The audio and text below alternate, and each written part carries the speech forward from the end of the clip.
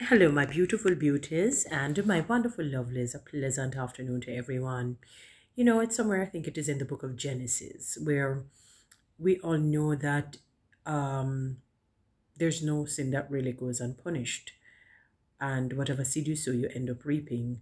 Remember, Rebecca, she had preferred Jacob over Esau.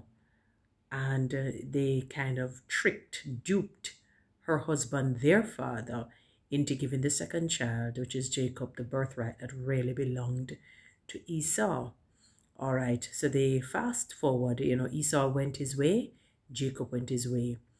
And on the very night um, in which he would now consummate his marriage, the vow that he made before God to his wife, Rachel, I don't want to mix up the names, so sometimes yes, it is Rachel. Um, in terms of Rebecca versus Rachel, that's what I mean. When he removed the veil, basically, it was Leah who was there.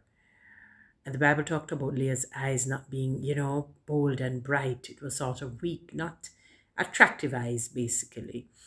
And, he was, I guess, infuriated and very disturbed and went to Laban, his uncle, asking him, why did he do that? Why did he trick him and give him Leah?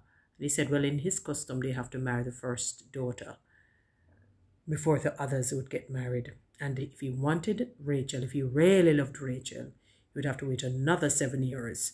So 14 years in total, he really waited to get the love of his life. So he had to wait another 7 years before he got Rachel. But that level of trickery and being duped, at Jamaica we say generalship, didn't stop, because Laban was tricking his own nephew in terms of the whole lambs and all of that.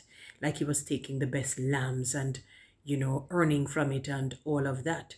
But one of the beautiful things is that even though Jacob was paying the consequences of his own actions that his mother really birthed and started, that God said because of Jacob, Laban was blessed. God still blessed Jacob amidst the trickery, amidst being duped, amidst being jinnaled, as we would say here in Jamaica. God blessed him. So I'm to encourage you, once the hand of God is upon you, it doesn't matter where you go. Once the hand of God is upon you, because of you, others will be blessed. They will be blessed socioeconomically. They will be blessed spiritually. They will be blessed mentally, physically, psychologically. In many, many ways, they will be blessed.